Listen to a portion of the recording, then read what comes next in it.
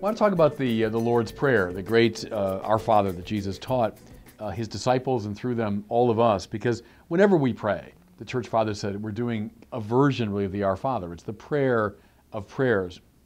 Here's the first thing he observes now. This is in Matthew's version in the Sermon on the Mount. In praying, do not babble like the pagans who think they'll be heard because of their many words. Now see, the problem here is not so much the many words in themselves. The problem is the assumption that God or the gods have to be persuaded. They're like a big city boss. I got to go over and again and ask, and maybe in time I'll wear them down or I'll change their minds. The God we're dealing with here in the great Christian tradition is not a God whose mind we change. Rather, prayer changes us. It's one of the most basic things now we have to know about prayer. If we go into it with the attitude of, I'm trying to change God's mind, I'm already on a bad spiritual plane. It's the prayer that changes us and brings us online with God. Now, here's how the great prayer, of course, begins. Our Father who art in heaven. That line, of course, is very evocative.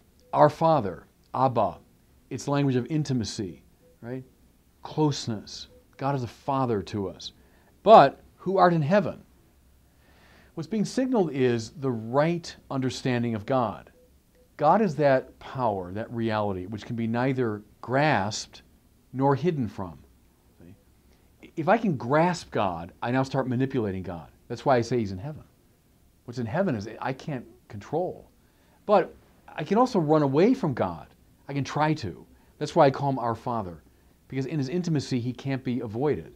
Now I'm in the right stance when I know that God is that which can be neither grasped nor avoided. Then I say, hallowed be thy name. Does that mean that His name isn't hallowed and that God should make it so? No, we're not trying to change God or change God's mind. What we're praying here is that we might hold God's name holy. Holy means set apart in the Old Testament. It means that God should be the highest value. It's again that idea of God being highest conduces to peace in us and among us. When together we hallow the name of God above all, peace will break out among us. When in my own heart I hallow God above all, then I become rightly ordered. So it's like the most basic thing we can ask for is, Lord, bring me online with you as the highest good. Then I say, thy kingdom come, thy will be done, on earth as it is in heaven. Kingdom, very prominent word in the New Testament. There's a kingdom of this world, there's a prince of this world. The kingdom of this world is the way that we typically order things. It means according to injustice, according to hatred, according to violence, according to egotism, of me against you, us against them. That's the world, the cosmos in the Greek. It's the world in the negative sense. What Jesus is praying, is asking us to pray, is may the kingdom that obtains in heaven, that means the right order that obtains among the angels and saints in heaven. May that order of love, nonviolence, peace, other orientation, selfless love, may that order obtain here as there. You know, in the Mass when we say, may our voices be one with theirs, we're talking about the voices of the angels as they sing the praise of God.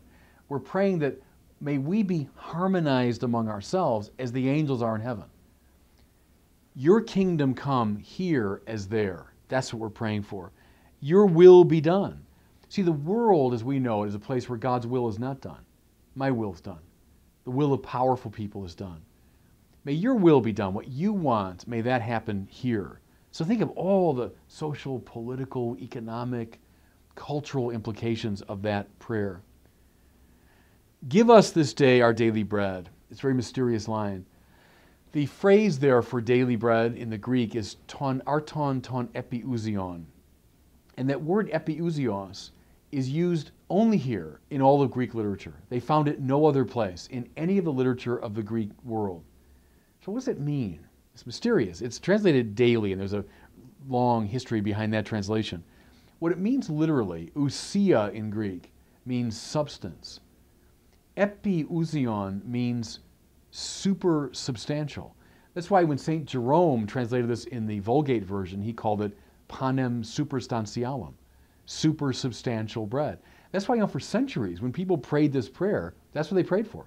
Give us this day our super substantial bread. Now, food for eternal life is a way to render it, perhaps. Food of the final day, of the great day of eschatological fulfillment, yes. But of course, as Catholics, we're very struck by this term because we talk about the Eucharist, which is indeed that bread of heaven, the bread of angels. But we talk about it being transubstantiated bread, bread whose substance has been transfigured into the substance of Jesus' body and blood. And so indeed, supersubstantial bread. This is a prayer for the Mass. Give us each day your presence in the Eucharist. It's a prayer for communion with Christ. Then forgive us our trespasses, as we forgive those who trespass against us. You might say at the very heart of Jesus' teaching is forgiveness. Forgiveness. How many of our problems, personal, societal, cultural, are predicated upon the incapacity to forgive?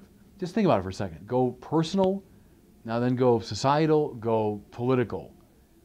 Time after time, it's because we can't muster forgiveness. A few years ago, Pope John Paul visited Greece, and there was great reaction among a lot of the Orthodox to the Pope of Rome coming. And they were burning him in effigy, and they were blocking him, And they asked someone about it, and they said, well, back in the 13th century, and right away I thought, back in the 13th century? I mean, you're not, I know terrible things were done, but we have this terrible memory of injustice. We can't forgive. The Middle East, now all the troubled places in the world. Think of troubled families. Think of troubled societies. It's the inability to forgive. And so here we're asking, Lord, please give us this capacity to forgive. It's so central. Then lastly, lead us not into temptation, but deliver us from evil. I always think the last line of the Our Father is a kind of cri de cœur, as the French say. It's a cry from the heart, right? Deliver us from evil. There's just so many things that beset us, so many evils, physical, psychological, spiritual, interpersonal, geopolitical. Think of all the evils that beset us. We end the prayer with this cri de cœur. It's, Lord, please deliver us from evil. Can you see now why the Church Fathers said all prayers are versions of the Our Father? The Our Father is the matrix. It's the structuring ground of all of our prayers. That whatever you're praying for should fit in here.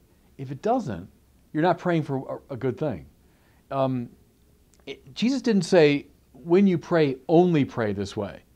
He says, pray like this. In other words, let this be the model for all your prayers.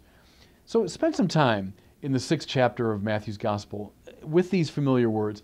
Happily, almost all of us, at least Christians, have this prayer memorized.